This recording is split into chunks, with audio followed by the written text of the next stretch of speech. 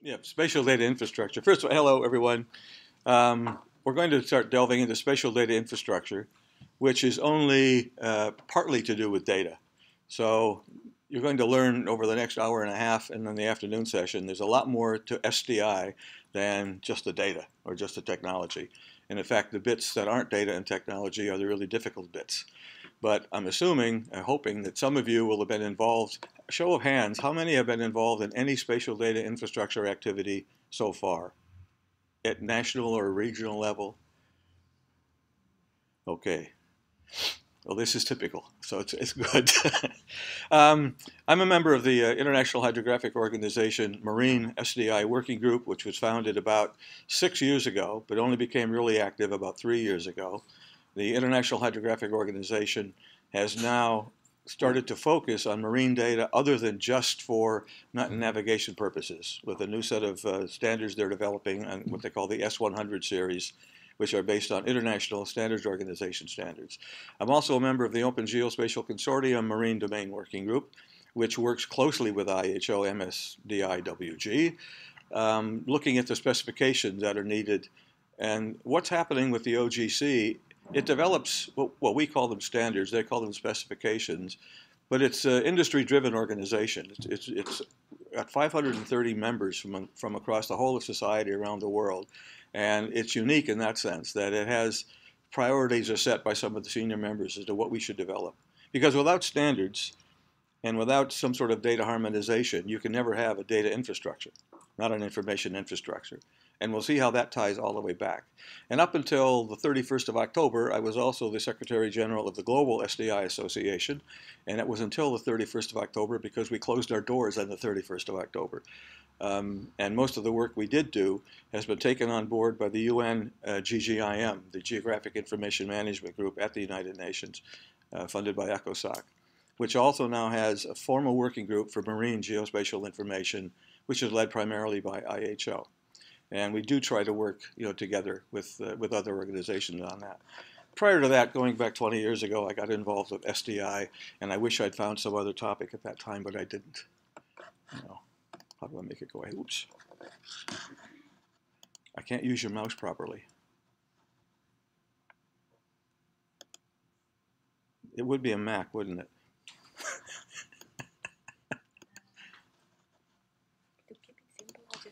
Yeah, easier, yes. Yeah. Much easier, thank you. Okay, so we're going to start off. Today we're going to look in 4 parts at NSDI, National Information Infrastructure, look at some of the issues and challenges you have to overcome in putting in an information infrastructure. Then we'll look at some marine SDI developments that are taking place in a few countries, and unfortunately it's very few countries around the world. And finally, the role that marine spatial data infrastructure can play in relation to marine spatial planning and marine cadastre. Just a very brief introduction to that at the end of the session. And then there'll be a little bit of homework, but it won't be difficult stuff like you've been doing now. I just have some forms, some questionnaires I'd like you to fill in either during the homework session or later in the day to return to us. I've been collecting information on how much people know about SDI and how much they have to know about SDI for about 17 years now since we started doing this sort of activity, and we're trying to build up a picture on what's still missing from the communication aspect about spatial data infrastructure to get more people involved in it. So part 1, national information infrastructure, spatial data infrastructure, and then marine spatial data infrastructure. I'm not very good fancy graphics, so I've just used font sizes here.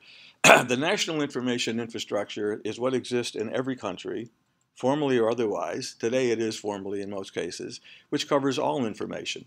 It's embedded in or includes the e-government initiatives, anything to do with information at the national level. In that umbrella, you have the national spatial data infrastructure, which is basically location-based data. So you've got lots of information being collected at national level and being shared and used both by government, by industry, by citizens groups, and anything that has a location attribute, obvious one being an address, ends up being part of the national spatial data infrastructure. Within that, we have the coastal marine SDI, which are those data themes that are really directly related to the coastal marine communities. what you'll find as we look through this, for example, the INSPIRE initiative here in Europe, the Infrastructure for Spatial Information in the European Community, covers 34 data themes, a huge amount of data being standardized and harmonized. And it isn't just the obvious data themes that are part of the marine SDI or coastal SDI, like hydrography or elevation for bathymetry. It's lots of other things also play into a marine SDI. So the real goal is to link everybody up by having access to shared information using standards, using harmonized metadata developed to an international standard.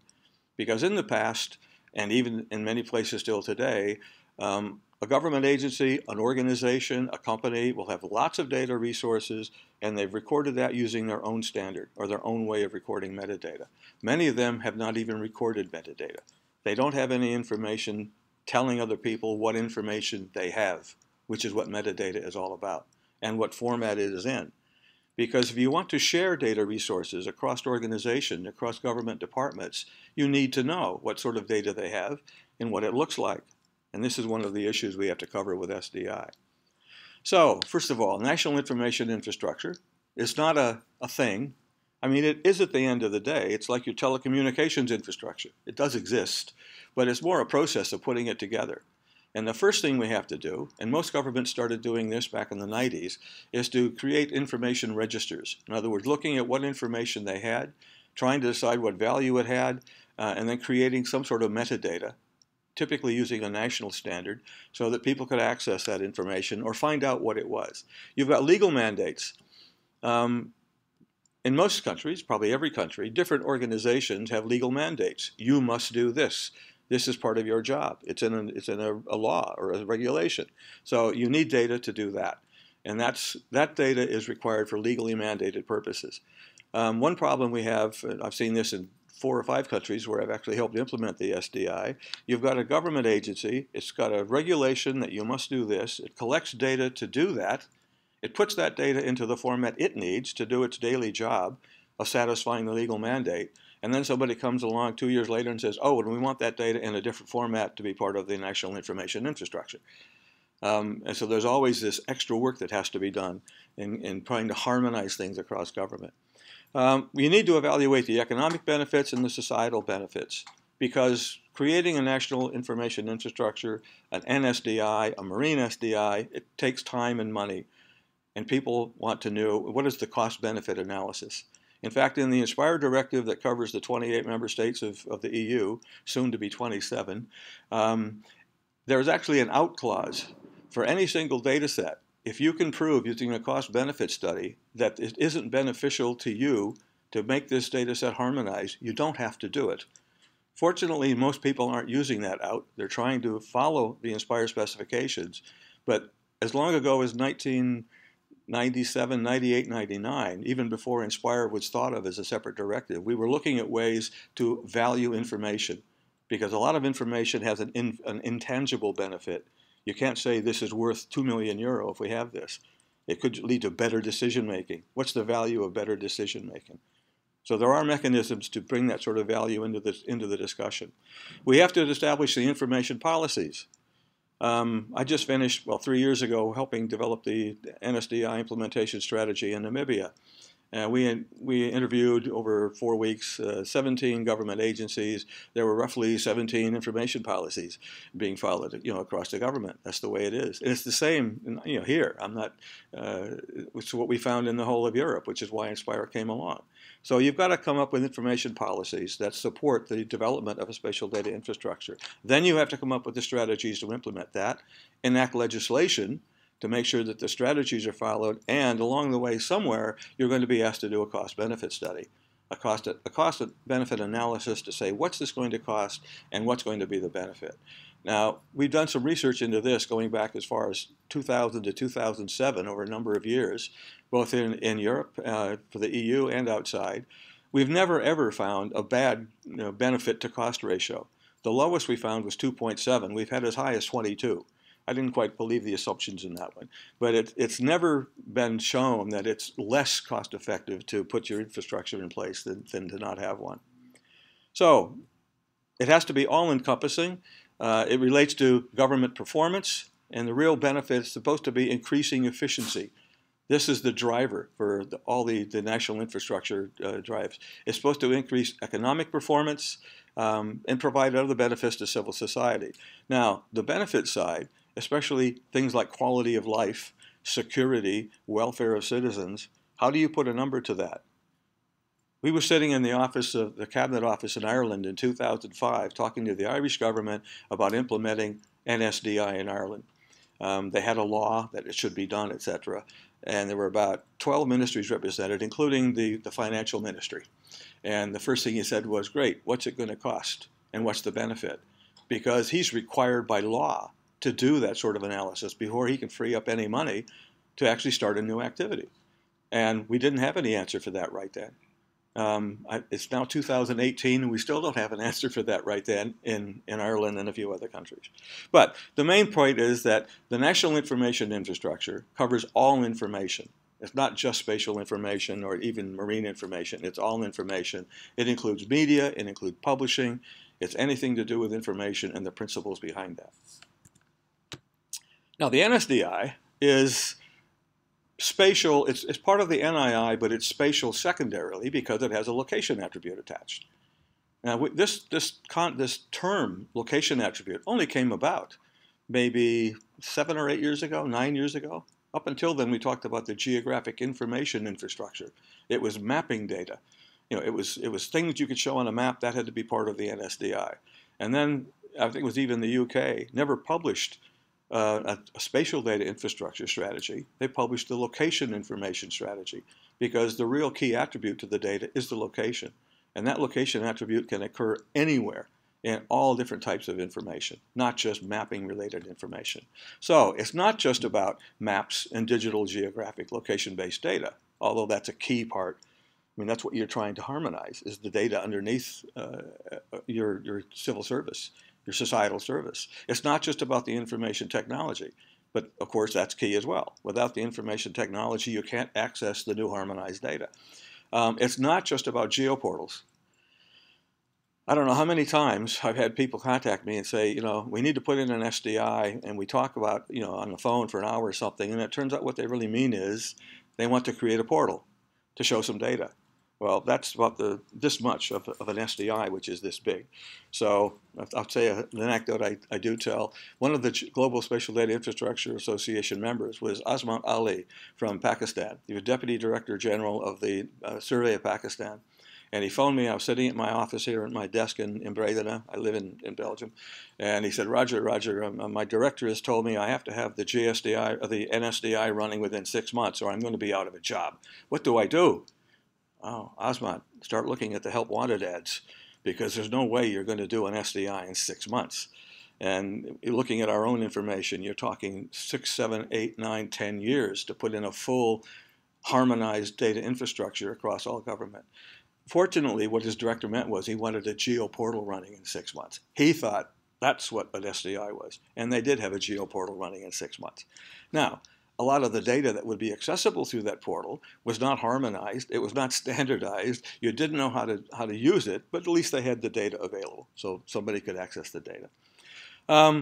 The key part of an SDI, and it really is, I should have had this in bold letters, it includes things like the governance policy, the data policies, the data principles, the legislation to underpin all of this, monitoring of the implementation and use of the SDI, so you see if it actually is providing any benefit, which is one of the things that's included in the INSPIRE directive. There's an entire section on monitoring performance. The technical standards for the infrastructure, and not just data standards, but the services standards. What sort of web services do you use, underpinning services to access the data? They have to be specified. So developers, whether it's government or industry, business and civil society groups know how to write software to access the data. Capacity building. It should be capability building, which is on another slide. The capacity building, you need people trained in how to do this and how to do the various aspects and how to take part. And that's been a real problem because that takes extra time and money. Certainly at the government level, most government departments don't have. It doesn't matter what country you're in. If you're asked to give somebody a second job on top of their legally required job, it becomes a problem. Unless you come up with extra funding. Very few countries have ever come up with extra money just for the SDI development. A few have, but not many. They basically tell you to do it out of your own budgets because it'll be a real benefit to you later. When what the person sees sitting at a desk, an actual member of a unit who's responsible for the data set on ancient monuments in Ireland, this is part of their job. All they see is extra work they have to do to now harmonize the data and make it different. Their own systems probably continue to use their data in its original format until they finally do the main switchover. So there's a lot of extra work involved. And this is where the people engagement comes in. It's people at the workplace sitting at the computers who have to work with the data. It's people at the levels who are setting the data policy. It's people who are drafting up legislation, statutes that can take years to be passed and enacted. Several countries, and again, I'm not talking just in developing nations, but here in Europe, you have laws passed 10 years ago, and 10 years later, there's, that you will do this, you will create this infrastructure, and 10 years later, they're still trying to figure out how to do it because it wasn't given enough push from the top, basically. And that's another thing we'll get to at the end on suggested solutions. But again, there is no best way to implement an SDI. It depends on the country you're in. It depends on the culture, the information culture. It depends on the information culture of the organizations that have to participate. I've always said that I lecture at Dublin Institute of Technology on GSDI and SDI and at some of the National Mapping Agency courses. And everybody wanted to focus on the data first. And I said the first part of the course should be on organizational management. Taken from the philosophy courses. How do you manage organizations? How do you manage people? Because that's what it comes down to at the end of the day, is getting people who are geared up enough and want to work together to start to make this activity happen.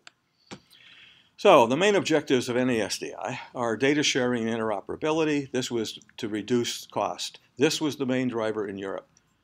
Studies we did back in 2000 until 2003, some big multi-million euro funded projects, found out that in most EU member states, 5 different organizations might be collecting the same data. 4 different government agencies were collecting the same data, often to different standards, and often not exactly the same data, but the same type of data. And this was the point. One of the key drivers financially has always been cost savings through reducing duplicated data collection. And we found exactly the same thing in Namibia. We found it in South Africa. I found it in Turkey, even at regional level in Catalan and Spain back in 2007 or 8 when we did the strategy for the Catalan region. So that is a key issue. The second is permitting reuse of the data. This goes into the policy side. A lot of people say, this is my data. Even in a government that has a sharing mentality, a data sharing mentality, you go to the statistics office and you say, I'd like this information to help me do this planning project on the coastal zone over here. Ooh, we can't let you have that. But it says in the law, you've actually got the EU directive in place on sharing data for environmental purposes. And this is environmental data. Oh, I'll have to see about that. And about 3 months later, you might get access to the data, whereas it should be automatic. Even if it's not harmonized, you need access to the data. So data access is a key issue, and that is also included in the INSPIRE directive. There are some guidelines you're supposed to follow. You all know, if you've ever tried to get data from some other organization other than your own, that there's also ways that it can take a lot of work to get the extra data. One of the studies done at Bremerhaven University years ago, they actually used graduate students on a project. It was 12 graduate students who were asked to collect specific data that they knew existed in city departments in Bremerhaven and from universities and from organizations. And at the end of the study, they all found the data. They got access to the data.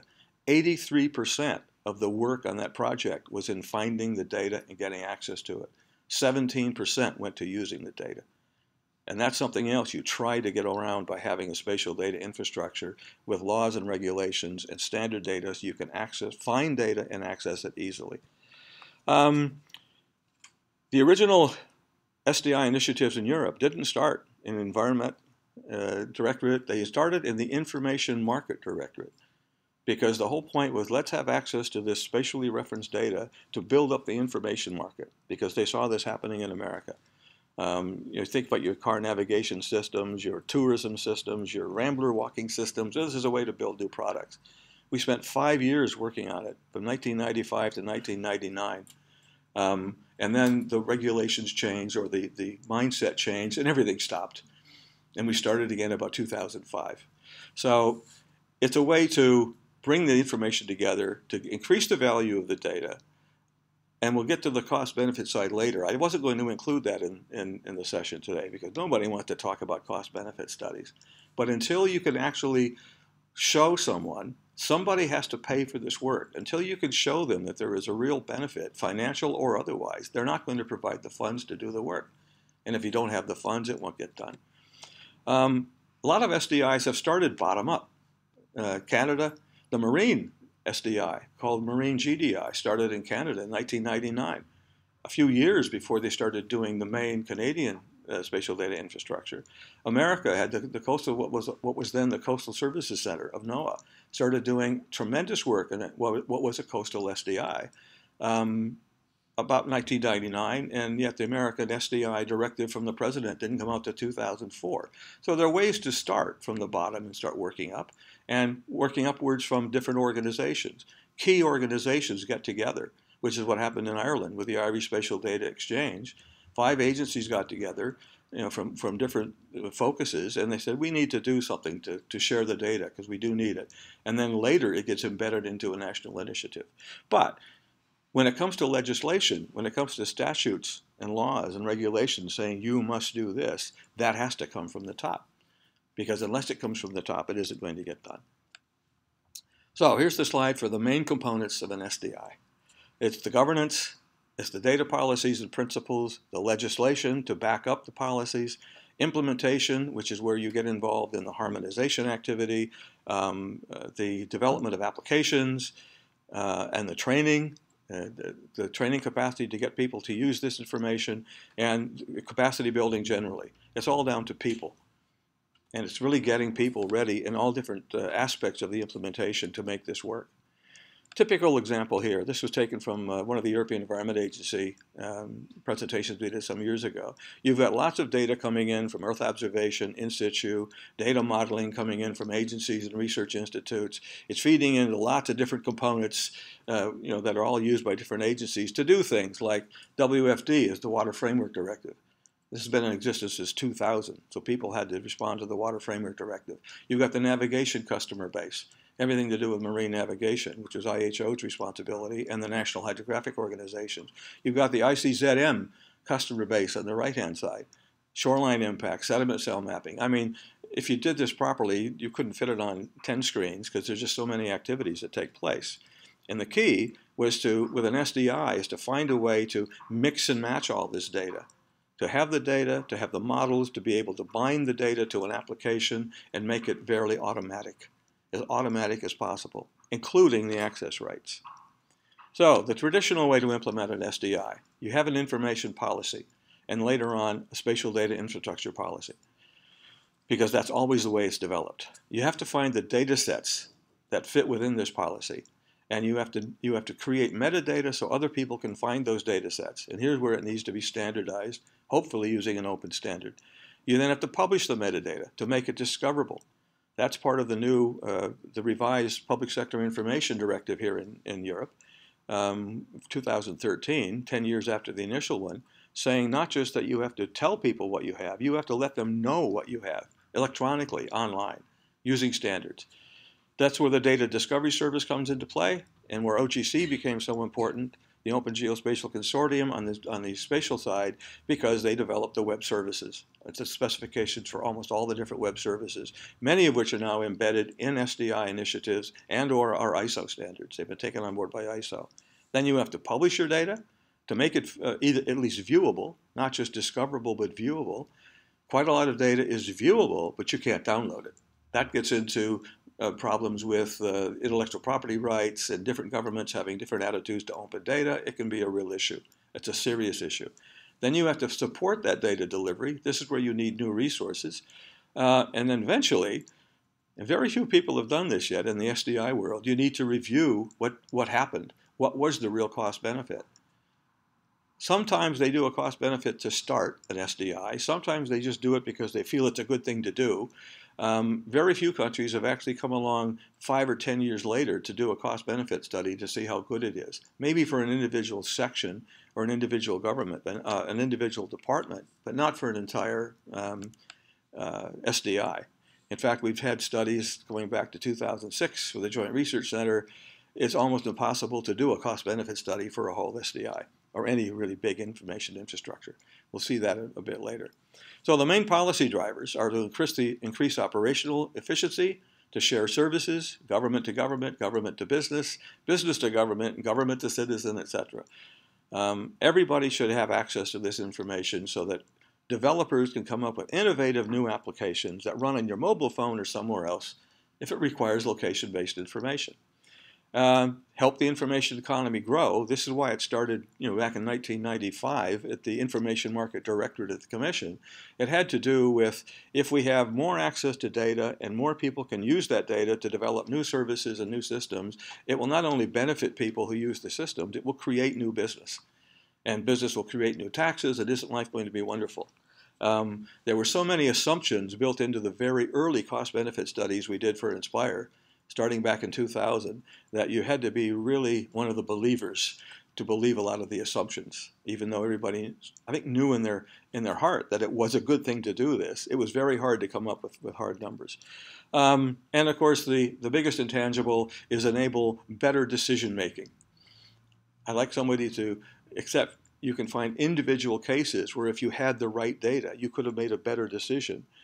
But you'd have to factor in thousands of those decisions to actually come up with a number that was meaningful to the Ministry of Finance, who's being asked for 300 million euro to implement the SDI, or 200 million euro, or 10 million euro. That's part of the problem. The main SDI policies, and this applies to information broadly, are accessing the data, using and reusing the data, and charging for data or not charging for data. I know there's a huge open data drive across government now, governments globally, which didn't exist even 5 years ago. And in some countries, like in the UK, where major producers of data, the mapping agency, the environment, not the environment agency, the hydrographic service, the admiralty, they're all trading funds. They have to earn hundreds of millions a year from their activities. The government doesn't give them any tax money. You don't get free data in places like that.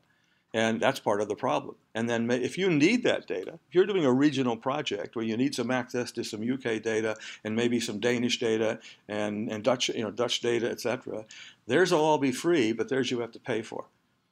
And if you're going to do a project, you need to know that in advance so you can build it into the budget for the project. So the charging or not to charge debate is ongoing. Professor Mike Blakemore and I wrote a book on this in 2004, I think, and not much has changed since then, except the new drive to try to free up more data at government level. Because now further studies have been done to show that it is beneficial. In almost every case, it is beneficial to the government, to the country, if you free up government data so other people can have access to it to build new applications. A government department has a legal mandate to do a certain number of things. They don't have a mandate to spend time and money doing new applications using that data. That's where the rest of us come into play, if we can have access to the data. And then we have the burgeoning role now of unofficial data, crowdsourced data. You all know about OpenStreetMap. There's also OpenOceanMap. Even the International Hydrographic Organization now has documentation guidelines on crowdsourcing data. So they have official trusted nodes, cruise ships and cargo ships who collect data, because only about 15% of the ocean bottom has ever been recorded bathymetrically at all, since 1903 or something, when the IHO was set up. So there is a role for unofficial sources. The big debate then becomes, if I have a law in place that says I have to use the official data set, but I've also got an equivalent data set that was collected by people, including other government agencies, the law says I have to use the official data set, for example, with cadastre and registers, when in fact there could be a better data set from someone else.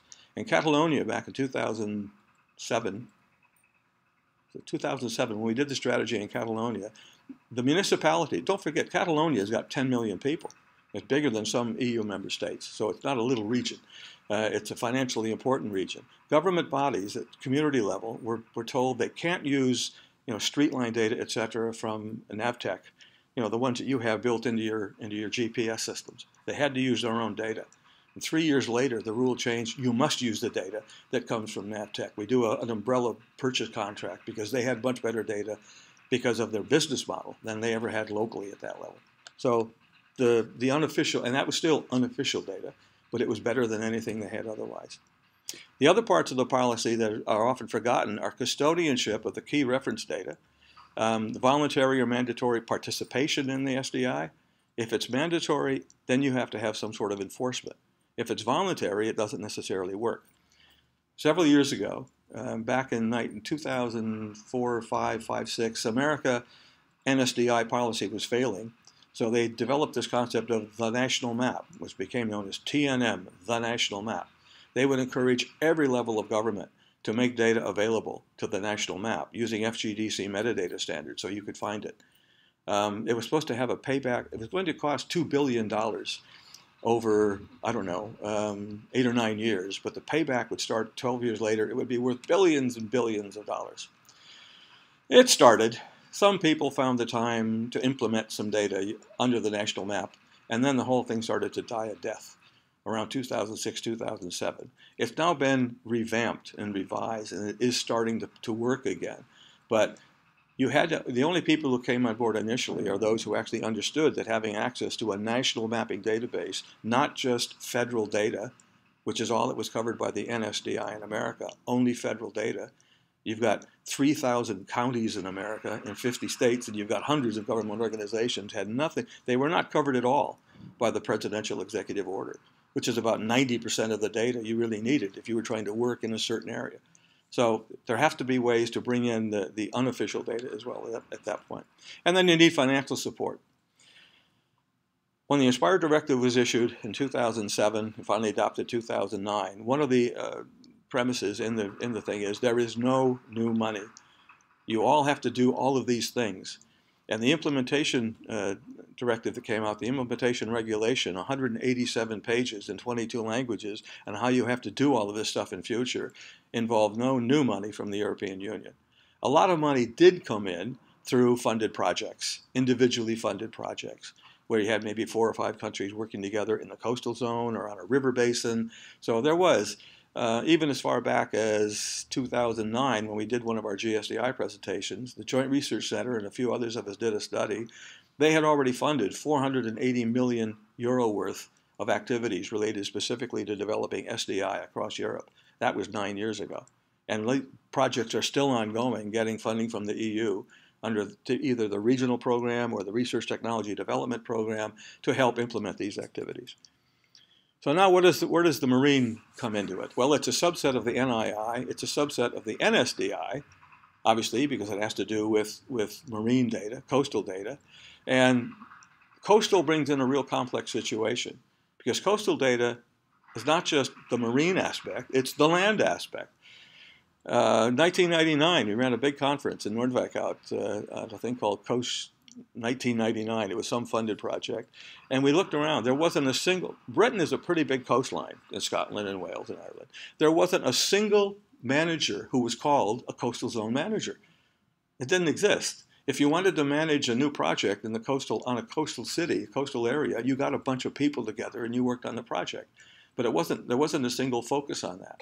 It's getting a little better today because people are starting to recognize the value of the coastline and the value of marine data. But it comes down again to being a people question. Who leads the initiative? Some of the failures I've seen are long delays in implementing an SDI. For example, in Turkey, they developed a law. We developed a strategy for Turkey in 2010.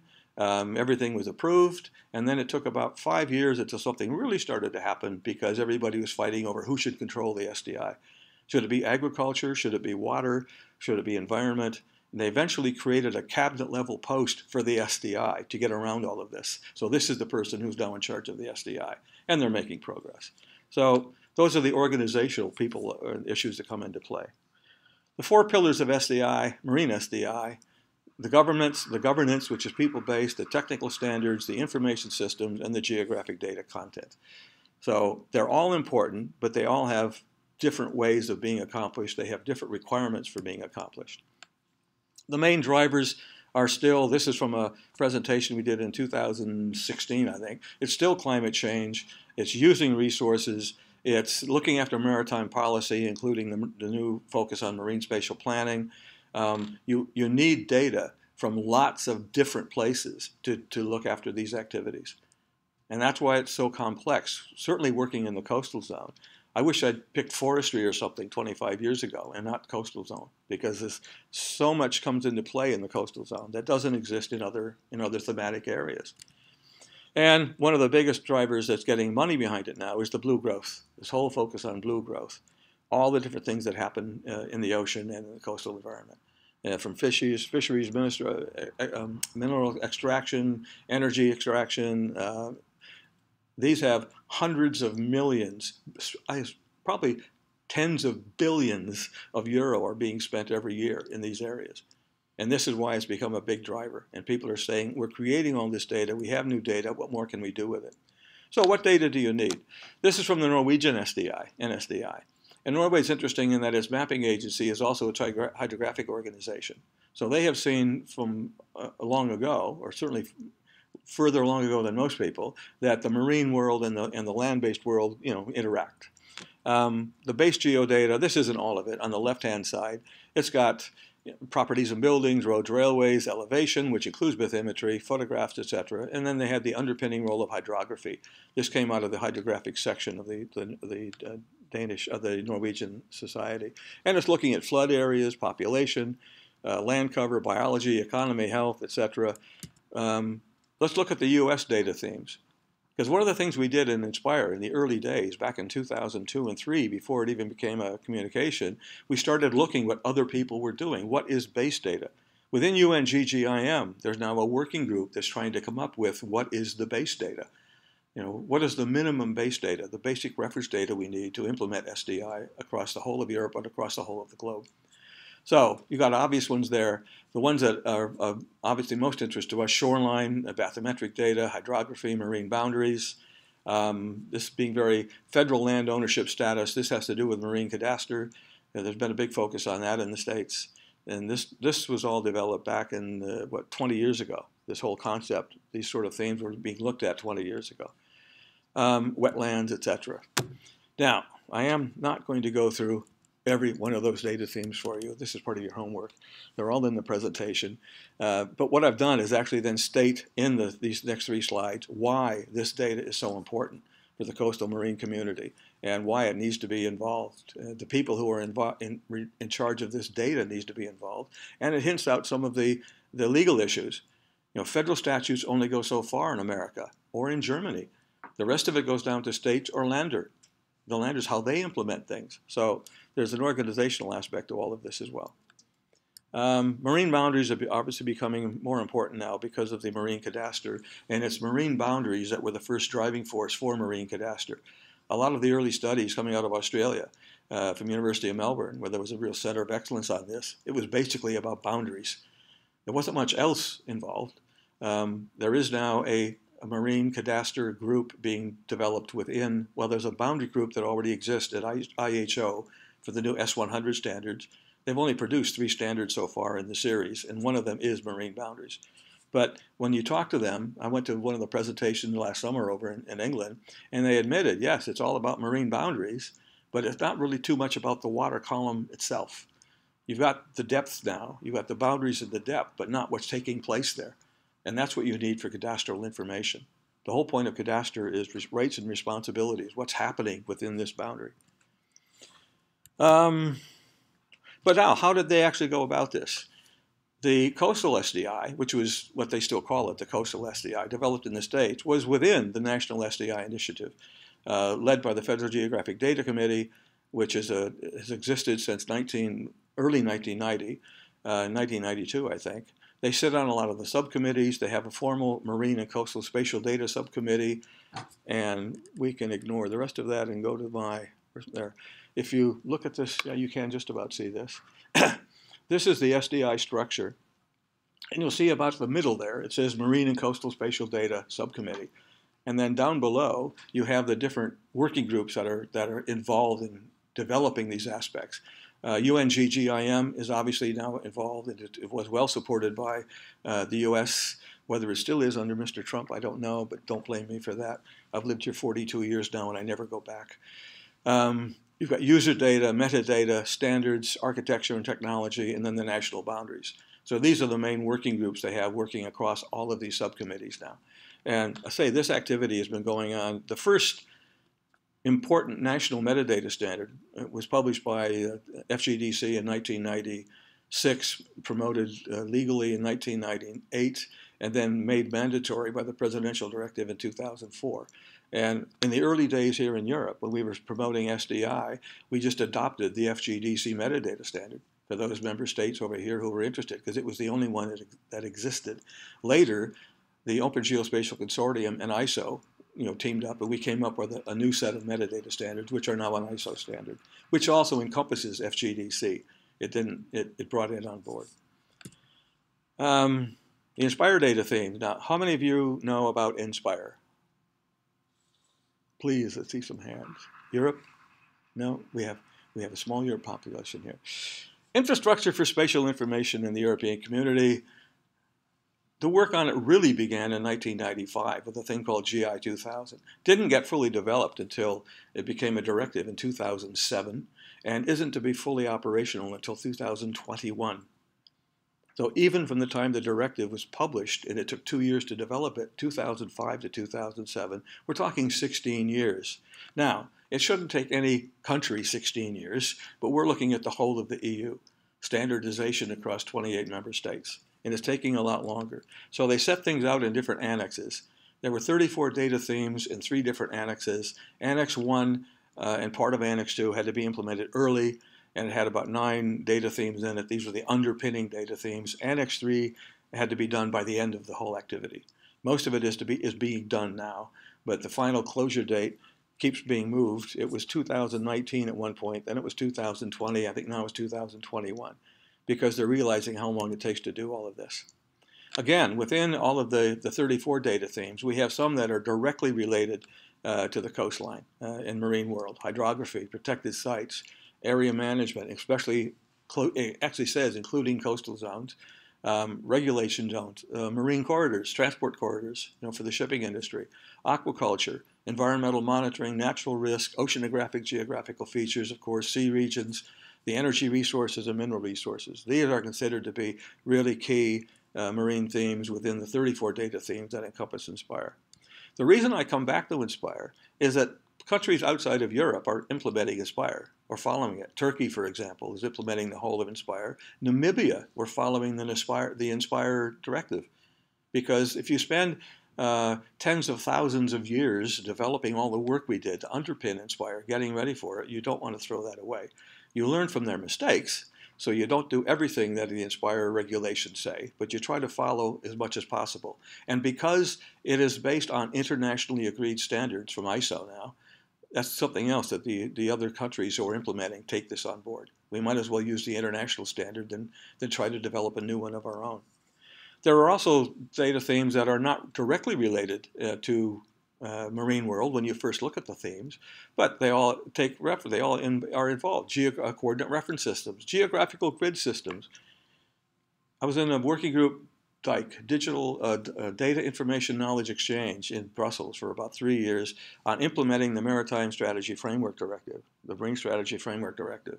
We spent 18 months trying to work out what grid system should be used for reporting purposes for good environmental status. Each country had its own idea. A new idea would come up at the next meeting 6 months later, and then so, yeah, but to do that here is going to be very difficult. We proposed this grid system. So even coming to grips with grid systems could take a lot of extra time.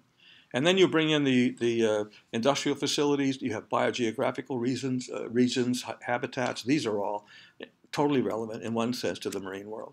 And again, I won't step through all of those or we'll be here all day. They're in the presentation, which you have available. So I will say that it does actually, I was on the thematic working group for Inspire Development for area management, restriction, regulation zones, and reporting units. We had the honor of having the longest working group title of any thematic working group at Inspire. And it actually does state coastal zone management, river basin management, regulated fairways at sea. And just a little side comment, an anecdote on getting people involved. The working group, the thematic working group, on paper had about 30 members from across Europe. Practically, there were maybe 12 of us who actually went to the meetings and did the development work, developed the schemas, traded them with other groups that there were only about 12 of us. 6 of those 12 had marine backgrounds. So a lot of the focus on this when it came out, and the use cases and the examples at the end, had to do with the marine world. Not the agricultural world, which has a lot of regulated zones as well. And this is the problem of getting the right people involved in the development side of the activity. I think in the end, oceanographic geographical features and sea regions were combined into one specification. I mean, the sea regions really had to do with the boundaries, and the oceanographic data was everything occurring in the ocean. So just to save time, over time, starting about 4 or 5 years ago, they started to be combined. And there is still a quite active user group. There's an implementation body for Inspire. And one of the more active ones, because I'm on 2 or 3 of them, is the one relating to the sea regions and the geographic areas. I won't go into all the indirect, except when you see things like grid systems, which doesn't sound very marine. It is marine when you have to start using them at coastal level to report or offshore. Land cover is important. One of the slides later on points out there's a huge eutrophication site in the Gulf of Mexico in America every year. Tens of thousands of square kilometers, eutrophication. The satellite pictures, the Gulf of Mexico is putrid green, right? Now, is that a coastal zone problem? Or is that a problem for the farming communities in Minnesota and Iowa, where I'm from, 3,000 kilometers away from the Gulf, where all the fertilizer is running off and ending up in the Gulf? And that's why they say the coastal zone isn't this little strip of land. The coastal zone can be the whole country, and not just the next 50 kilometers. It can be the whole country has an impact on this. So it makes it more complicated than on getting people together. Not many people would think from the coastal marine community that we need better fertilizer use regulations to help protect the Gulf of Mexico. But you do. That's how it works out. And again, having this data available, widely available, helps you make a case for doing that sort of activity. Human health and safety. Pathogens occurring offshore, for example, in shellfish, have a direct impact on health and safety. Almost every data theme you look at does have a marine coastal component to it. When you look at the different impact it can have on the community, or on business, or on the government, but especially on the people. We won't do indirect. That's again on this slide. So, you've now been well introduced to SDI. Well, partially introduced to SDI. One of the pieces of homework you have at the end of the session is a questionnaire that I've been using for about 17 years now, since we started doing SDI, asking you what your perception is of SDI. What parts of an SDI do you think are most important? Actually rank them. And then give us a little bit of information about yourself. We don't need your name. Just, are you a researcher? Do you work for government? Some background.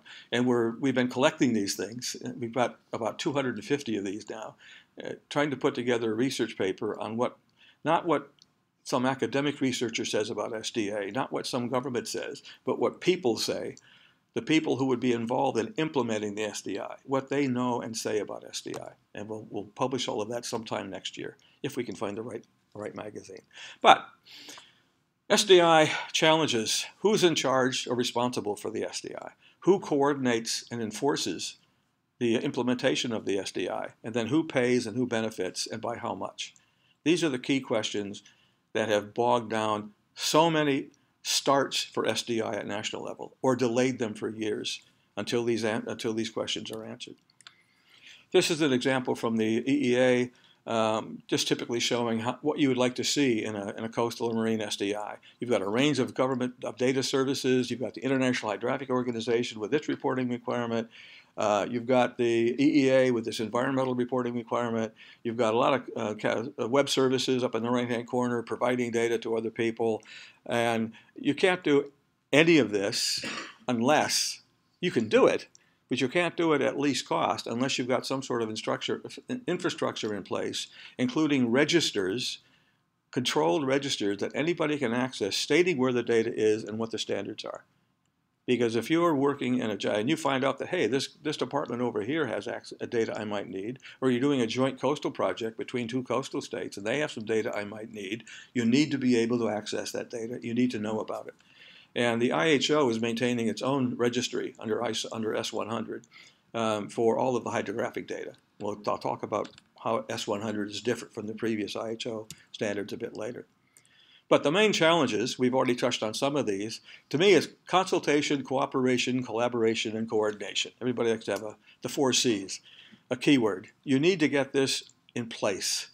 You need to have policies even relating to these 4 C's before you can start. Then you need to raise awareness, especially of the benefits. People can sort of realize what the costs are going to be, but they have to start understanding what the benefits will be. Overcoming skill shortages. Some governments, Ireland had a problem. They simply did not have the people involved who actually could do the extra work relating to the SDI, the harmonization. And they had a ban, after the financial crisis in 2008, they had a ban on hiring any more consultants from outside the departments. So basically, they still had to try to fit this into their own job. So everything has taken a lot longer than expected. You've got to convince the stakeholders that the harmonized geospatial data will help them, not just the people who can now access their data, right? And they will have benefits by accessing other people's data. And then building these innovative new services. As I said, most government departments have a legal mandate to do a job or a number of jobs, and they have legally mandated data sources they need to do that. Now, under Inspire, those are all being harmonized now, more or less. That's the concept. So it makes it easier for them to do their job. But there's this transition period where they're sort of doing 2 jobs. Managing expectations. It's like Asmat Ali's director. I want an SDI in 6 months. I guess when we did Namibia, 2015, the lead author, or the lead government representative for the statistical office, who has the lead on this, he was very pragmatic. We built up this huge work plan, strategic plan. It published a book about 60 pages thick. We did cost-benefit studies. And then I said, well, how are you going to go? Because they're following the Inspire plan. He said, we're going to spend the next 3 years just focusing on metadata. We're not going to try to put in an SDI. We're going to find out which government agencies have what data, and then get it harmonized and get it published online and openly shared, and then we'll move on to actually harmonizing the data sources themselves. So they're all following. If they're collecting similar data, they're using the same standard, and maybe then we can reduce data duplication. They're looking at 7, 8 years. And this is typical. You're building a new infrastructure that involves hundreds of organizations at national level and tens of thousands of people. It doesn't happen quickly. But it's hard to walk into the first meeting on developing your SDI with a bunch of cabinet people sitting around, as we did in Ireland, and say, it's 2005. Well, if you're lucky, you'll be done by 2020. This isn't what they want to hear. They want quick wins and all the rest. So we try to focus on a few quick wins. Cadastre raises money in most states. So if we do cadastre first, you'll actually have easier way to collect more money. Something like that. Then how do you measure the success? You've developed some win-win cases. What are the performance indicators?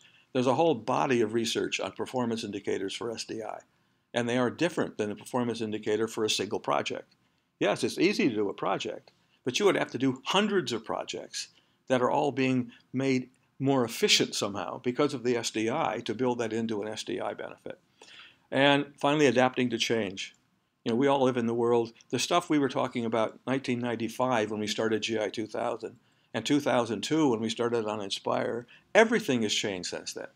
We didn't even have ISO standards back when we were first talking about harmonized data, and even harmonized metadata. And now we have technology sitting on your desk and sitting in my pocket, that are far superior to the sort of computer access we had 15 years ago. And it keeps changing. So, why do we have these challenges? Capacity building issues. This has to do with humans having the resources to actually learn the skills to work with the data, and users learning the skills to work with the data. Some of the more successful parts of SDI that have been implemented are where they've concentrated on the external user base, not the government data, not the research academic data, but how are people going to use this data? And the Commission has funded, I was involved with 2, they probably funded 50 million euro worth of projects, part funded, in the last 6 or 7 years, specifically on applications, projects to develop applications that use location data, wide ranges of applications, which then hopefully when the project ends, typically after 3 years, are made available either for free or to governments to give away or whatever. Unfortunately, for most EU-funded projects, there isn't too much follow-up after a project finishes. So you never really know how big an impact it had at the end of the day. I can say that now because I don't do any more consulting with the EU, so it's all right. Conflicts with other departments. This has to do with this, who's going to actually lead the initiative. And I mentioned Turkey as an example. It's actually been mentioned in papers, so I'm not letting out any secrets. There's a real issue on who should be in charge of implementing the SDI when they start to realize it's a very important infrastructure to be in charge of, equivalent to being in charge of the water infrastructure, or the agricultural regulation. So everybody wants to be involved. And it's not just the mapping agencies anymore, not just a topographic mapping agency. That's just the underpinning data you need for location-based data. Very important. But they have no remit to do anything else for those other data themes we've been talking about in most countries. Concerned over data quality. This was a big problem we had, or a problem we had in Ireland. They didn't want to free up their data to make it openly available because there might be errors in it. And the minute you start publishing your data online beyond your own legally mandated data needs, somebody phones you, hey, this data's wrong. My house isn't there. My monument's not there. This road center line, we changed this 2 years ago for the Department of Transport. And so you have this concept, fine. The principle to involve is the more people who see your data and find errors in it have a mechanism where they can tell you about it easily and correct the data. Otherwise, you have to go correct the data because you're now using wrong data to do your job. And that is slowly catching on. But there's still a lot of this, my data, nobody else sees it, and one of the driving factors is it could be wrong. That's the data hoarding side as well. Official data versus the unofficial data. We'll talk about crowdsourcing a bit later. Crowdsourced data is becoming much more important and actually acceptable in a lot of cases now. Even Ordnance Survey in Great Britain is supposed to be the most digitized mapping agency in the world. 50,000 changes to their database every day. They have about 200 surveyors left in Ordnance Survey, in OSGB. Everything is outsourced to companies who do the survey work following a standard. Now, it's actually crowdsourced in one sense. It isn't Ordnance Survey staff, who in the old days did all of this work. They had 3,200 people at one point. But now it's companies doing the work following a standard. So they said, if you're going to be one of our contractors, here's the standard, collect the data this way. So it's sort of what I call halfway outsourced, halfway official. It becomes official data, but it's not being done by the organization itself. And the biggest change, or one of the bigger issues, is institutional inertia. People don't want to change.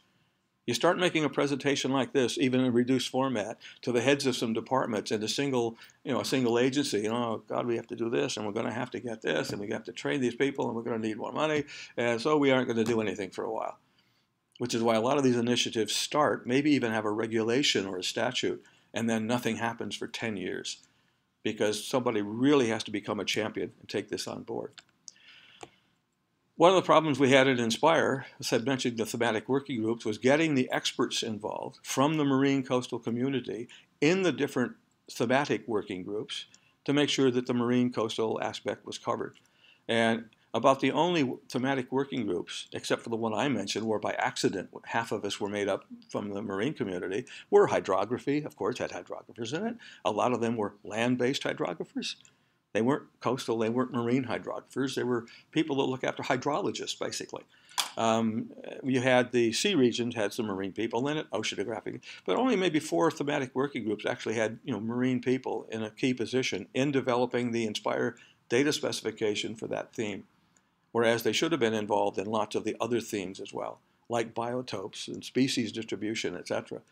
Because you have a lot more trouble managing species distribution in the ocean than you do looking at species distribution in a national park, where you're trying to see how many ferrets have been introduced from invasive species. It didn't happen. And then getting people to proactively participate, not just go to a meeting and maybe read a document, very short. We were told to keep our documents to 2 pages, 2 A4 pages to raise an issue. Don't give them a 20-page book or a presentation like this, because you need to focus them on the thing they can do in the next X weeks or X months, and then keep that going. But that has to be coordinated. Somebody has to coordinate that level of participation. And then getting the message out to the marine communities. I think because the marine community has its own way of talking, the coastal community, we've been running Coast GIS conferences since 1995, Tanya, I guess. Yeah, the first one in Ireland. So we've been doing that for 23 years now. We got the Marine Information Management Working Group here at the IOC. You've got lots of people exchanging information. So from the Marine point of view, we're better than most. So what have we learned? And this isn't what I've learned. This is we've taken from lots of different applications, presentations that other people have made in implementing their SDIs. Human resources are the most difficult challenge, right? Certainly in Europe. Finding the experts to come in to do the job, both in the setting it up and then later in the implementation. The experts we've used come from disparate communities. They don't even speak the same language. It's hard to get them to understand each other. Or why should this be important to you? It's not important to me. And you got 10 of them sitting in the room developing a new standard, and they can't even agree on that. Looking at some of the key problems and finding ways, identifying real organizational ways to overcome those key problems. It is the organizational issues that are still a real mess, and that involves the human resources is all part of that. Finding a champion. You have to find somebody who's willing to push for this. In America, they had President Bill Clinton, Executive Order 1994. Let's do something. It didn't lead to, it needs a lot of expansion, but at least you had a president saying, let's do something. In Europe, for 5 years, we had the director of a directorate for information market in Luxembourg who thought it would be an important part of the information market till he realized that more money was spent or collected on movies just in the UK than the projections we had for the sale of geographic information across the whole of Europe. In fact, we had 15 member states then. And he said, this is stupid. And basically they stopped. After 4 years, we spent about €2.5 million on expert meetings and putting together draft communication, and he just said, this is stupid. And it wasn't until we had the 3 commissioners who got on board. From Sweden, the environment minister, we had the Joint Research Center, and we had the Statistical Office. Those 3 commissioners finally agreed, yes, this is important in 2002, and then something started to happen.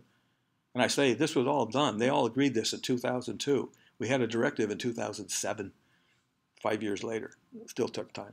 So you have to have a champion. If you don't have a champion, it's not going to happen. And then information dissemination to all the stakeholders. This is getting people on board. When we do presentations like this in countries that are just starting, we have big meetings. 50, 60, 70 people come for a day. We have breakfast on arrival. We have lunch. They can even stay for dinner. We have 6 or 7 presenters from around the government talking about their concerns and aspects. It's getting the information flow started, making personal contacts, and then keeping in contact with those people and publishing regular newsletters on what's happening and where the problems exist. So this is one of these quotes from the U.S. Commission. The coastal zone is not a narrow band. It's the whole country. And certainly in coastal areas, it's a country that goes far inland. Now, we talked about the 4 pillars. That's fine. You've got all these policies to be developed. You've got government structures. You've got the technical standards, all the IT stuff, and then all the content, which is where all the data harmonization comes into place. What else do you need? Well, you need a few other things.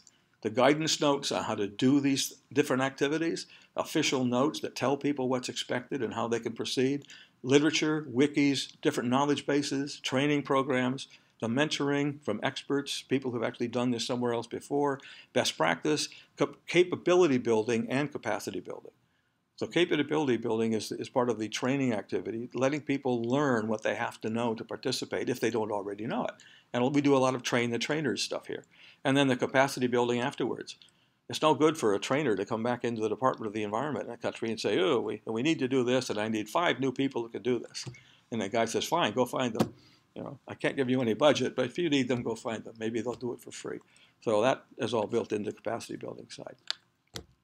Various studies have been done on how you overcome this. This was a study done in the UK in July 2010, but it was done by an Australian company, ACIL Tasman. So it had a global aspect to it as well. They found the top barriers were lack of awareness of the benefits, resistance to change among the users, implementation costs or fear of the implementation costs, and a couple of the simple CBA examples I'll show later, they don't have to be high if you're only focusing on the SDI aspect, not all the data collection, but just the harmonization aspect. Inappropriate data pricing, and this also being produced in the UK. This all had to do with the trading funds, everybody charging for their data, and restrictions on access, not just access, but reuse. You've got access to the data for me, and then what can I use it for, and then what can I reuse it for? Can I build it into a new application that might have 8 or 9 data sources coming into it, not just the one I got from you, so I can make a new application? That's what application developers need. Almost every case, they need access to 4, 5, 6, 10 data sets before they can do their application properly.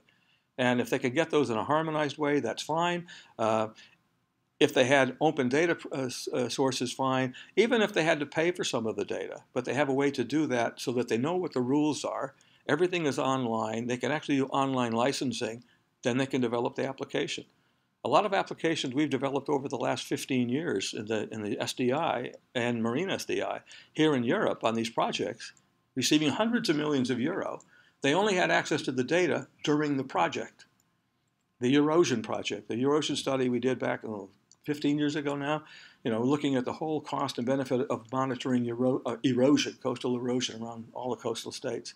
Yes, excellent. They did some great work, great modeling, great access to data sets. When it finished, they had access to about 3 data sets. All the other data sets they no longer had access to because they were only given access for the project team during the life of the project. So access is still a real restriction, and in both use and reuse. And then the implementation strategies. There's no point like the national map exercise in America done by FGDC. They show up and they say, we need the national map. Over the next 3 years or 4 years, we're going to have to pay some people. We have to pay the counties and the cities to participate. The whole thing is, or they're going to have to come up with their own money. It's going to cost about $2.3, $2.4 billion. But 10 years from now, the benefit to the country is $6 billion or $8 billion a year forever. We're going to do this. Great. Fantastic return on investment. But nobody had $2 billion to put into it. And one of the studies we did with, or one of the projects we looked at for a way of measuring the value of intangible assets for NASA, new database, it's going to cost $6 million. The cost is all front-loaded, and then we get $12 billion worth of benefit in following years. They can't do that. They do an annual budgeting cycle. They can't ask for $6 million in that first year, right? So they actually can't commit to the whole project. So you have to fit into the budgeting project. You have to understand what the requirements are of the financial contributors. And there's a link there to the study that most of this comes from. It says 2010. It's just as relevant today as it was when it was written. So what are some recommendations? First of all, and we've done this most recently, is tie your SDI development, marine or otherwise, into e-government initiatives. Quite often, we found this in country after country, there would be a massive amount of work going on e-government, right? I'm talking Ireland, I'm talking Namibia, South Africa, Turkey, huge e-government activity going on, no connection at all to what was being done in the spatial data infrastructure. They were actually developing different standards in some cases, including the UK, right? So you need to find out where you fit within the whole picture of a national information infrastructure. Because a lot of the work you're planning on doing may already have been done, or is being done, or you should be involved in helping them define the specifications. So that's one aspect. Set some realistic timelines for the implementation. I know it's difficult to go to a finance directorate, a ministry of a treasury department, and say, oh, we're going to need, by our cost benefit analysis, 22 million euro, dollars, pounds, whatever, over the next 6 years, and then we're going to get some real payback after that. Yes, they do invest in infrastructure all the time. If you were building a new road, they'd say, fine, go ahead. If you were extending an airport, fine, go ahead. But you're doing an information infrastructure. And until you educate them on what the value of that is in the long term, it's very difficult to get that money agreed up front. Find some win-win scenarios. What we found in most places, it had to do with cadastre. In fact, when we went to Catalonia to do this, they had a royal decree had been issued in 2000, I guess 8 or 9. We were there in 2000. No, it's 2007. It was that long ago. God, I'm getting old. They had the cadastre was maintained by a completely different government department than the mapping agency, ICC. Right? They had the official maps. They had official boundaries of everything. The official boundaries were different than the official boundaries that the other department held for cadastre. And fortunately, one of the senior officials at the Generalitat in Catalonia realized this is stupid. He was a geographer. He was a former geographer. So they spent 2 years merging the boundaries. So they ended up with one boundary set that both of them shared. So at least you had it done. And this was we found that they were very advanced in their SDI concepts and initiatives in Catalonia. So you've got to look at those problems. That, to me, was a win-win scenario, which then got them really on board for the rest of the SDI. And then the continuous awareness raising, the training, this has to go on. You know, you need sessions like this with 20 government department people involved. The people who actually have to do the work, and hopefully a couple of managers higher up who have to pay for it all, you know, every 3 months, every 4 months at least. And then monitor what's going on with capacity building in the meantime. Because until the people know how to start and what to do, it isn't going to get done. This isn't rocket science. It just isn't going to get done. So, where do we stop? 12:30? Who pays 12? All right. This is online, and you probably aren't dreadfully concerned about cost-benefit analyses anyway, so we'll wrap this up in 7 or 10 minutes. I ended up in Ostend in 2005 because of the MOTIV project, Marine Overlays on Topography. 2.7 million euro. We were looking at specifically what happens at the land-sea interface, both technical side, et cetera, data side, organizational side. I got landed with the work packages to do with cost-benefit analysis because the European Commission at that time requested. They actually gave us a separate contract. Can we come up with an agreed cost-benefit analysis methodology that is built into the directive, which they would then require member states to use if they want to use this opt-out, where if you can prove that it's not cost-beneficial for this data set, you don't have to harmonize it. Well, fine, you could come up with any cost-benefit analysis methodology you wanted to prove that it's not viable, and so not waste the time to harmonize it to the Inspire standard. In the end, we never found one, but we found things that worked. First of all, it wasn't just a standard cost benefit. There's a thing called multi-criteria analysis, MCA methodology. That worked better. There's a way of looking at benefits, at cost from a monetary point of view, and benefits at a value, intangible value point of view. And we'll look at that in a second. This is this thing called GeoVMM, the Geo Value Measuring Methodology. And this came out of America from Booz Allen Hamilton.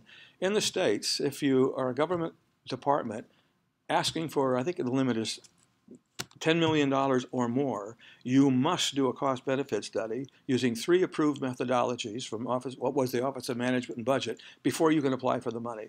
So they're asking you, the Government Accounting Office is saying, show us up front that it's worth doing this so you don't get the money.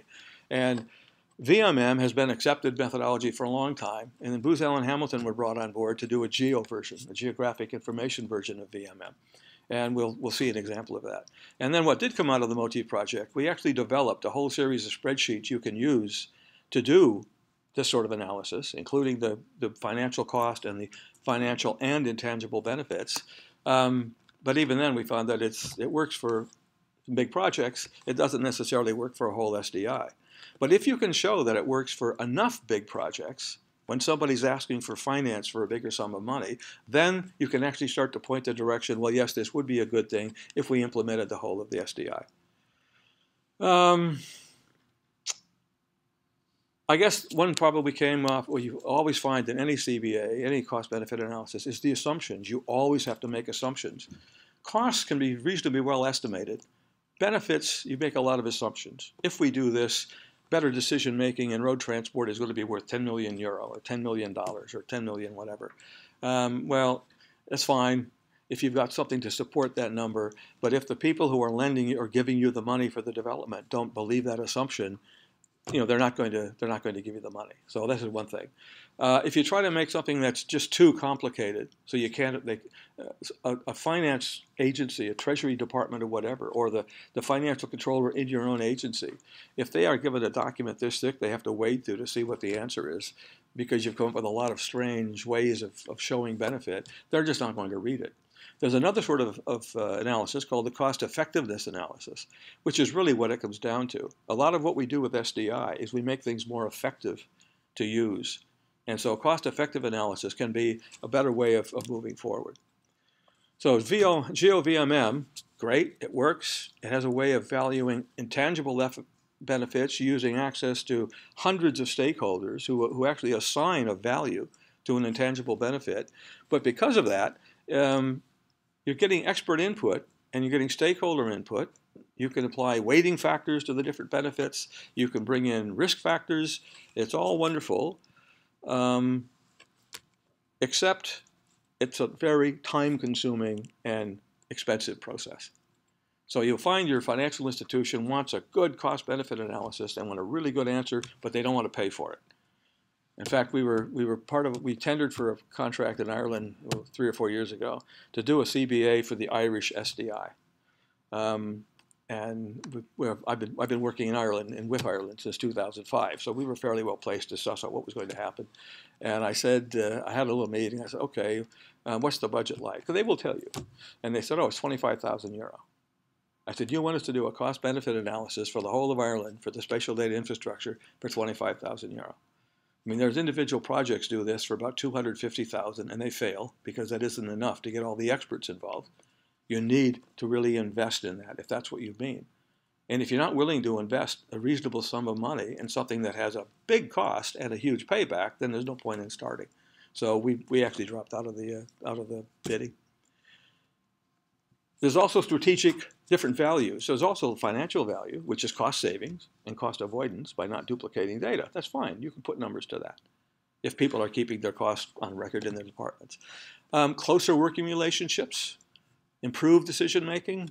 Well, yes, if you can improve decision making, it has a value. But it's hard to put a single monetary value on that unless you do it across a whole range of decision making and look at bad decisions that were made. This is a good way to.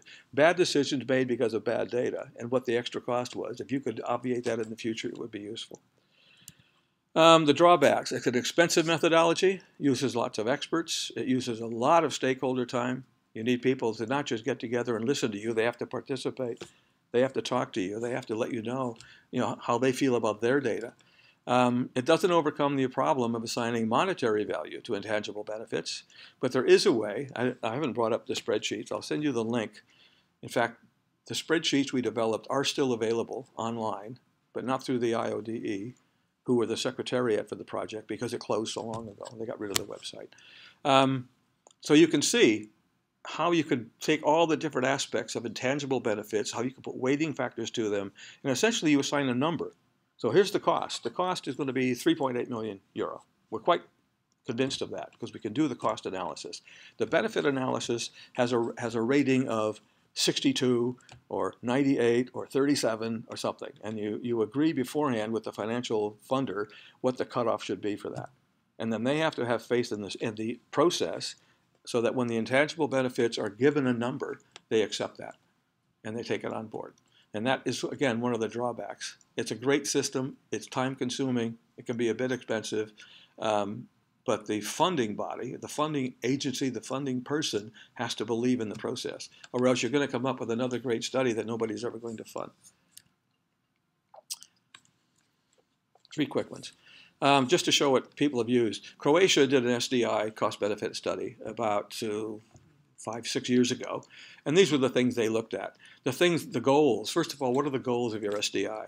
Raising social awareness, customizing the existing spatial data, using new standards so you can use new technology, designing the metadata to describe the existing spatial data. This is part of your InfoMet, what we call the Information Asset Register, and then creating a data catalog and the necessary infrastructure to access that infrastructure, or that catalog. So it wasn't a huge amount of work, but very meaningful work. Find out what you have, standardize the metadata, let people have access to it, which is really the role that Namibia is following right now, starting from a year ago.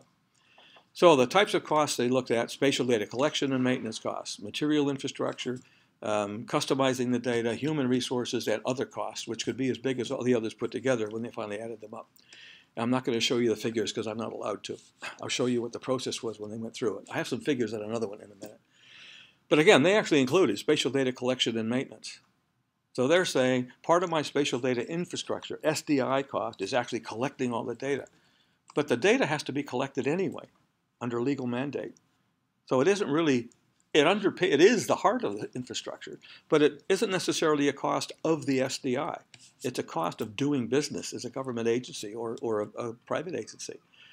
The benefits they came up with were reducing redundancy and cost, increasing the products and services available, And direct and indirect benefits for the whole of society through improving public information services. Now again, these are the sorts of benefits. You look at these, okay, I can see how I can reduce costs, I can reduce redundancy, I can make a projection on how many new applications I could develop and what their value would be. But how do I value the benefits for the whole of society through improved public information services? This is where you need what we call Delphi groups, groups of experts and stakeholders getting together and trying to put some sort of indicator on that benefit. It may not be a financial indicator, but it has to be some statement that is really important to do. And it's that sort of work that has led to the current drive here for open data, for having more data, open data. In Catalan, when they did because they did an early SDC for the region, they found that the role of IDEC, the Catalan SDI, was really just the SDI component, right? They didn't include, it was the added value for SDI. So they looked at the cost over a 5-year period. It didn't include creating the topographic data. That had to happen whether you had an SDI or not. It's still going on. It was responsibility. Nor the direct cost for the physical, technological infrastructure, which was already in place, is certainly in Catalonia. They looked at things like the metadata creation, the new geoservices, applications that have to be developed, and then managing the SDI process. The efficiency and effectiveness benefits were two of the main benefits they were looking at. They actually got numbers to these. So the efficiency benefits were 2.6 million euro per year to actually implement the regional SDI. And the effectiveness benefits, effectiveness savings things were 2.5 million euro a year. And the detail behind this is very detailed. Departments, staff, what they do, what they cost, who would have to do this differently, or who would not have to do this in future. So they came up with the cost recovery period based on what it was costing for those added costs was only 4 months. And then if you threw in the operating costs from 2004 to 2005, the actual cost of operating the SDI after it's created, that paid for itself within 6 months as well. So the question was, would you make that investment? Because the investment they had to make was, I think it was only about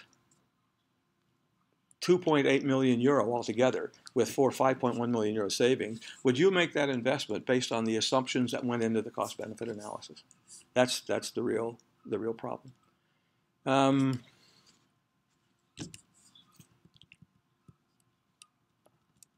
think I'll stop there. No, you can read these, because some of you may not be interested in cost-benefit analyses. And we do have on the website, the website, you can download some documents that relate to the works that were done. But some of the main recommendations we made: prepare a business case, engage the stakeholders, discuss with the funding agencies prior to doing a CBA what the budget is likely to be. It's no good going to your finance directorate or even within your own organization saying, we can do this fantastic thing. It's got a return on investment of 400%. Benefit cost is 22 to 1, but it's going to cost 8 million euro next year. And he has a good laugh, but he hasn't got 8 million euro next year. So find out what limit you're working within, and then look at what you could do within that budget, and then build that into your cost-benefit analysis. That was a primary conclusion, came out of a 3-day workshop we had at the Joint Research Center in 2006. We had people there from around the world, from all countries, not just Europe. And basically it was find out what the money is likely to be available, and then do your cost-benefit study. And that they actually have some chance of success then.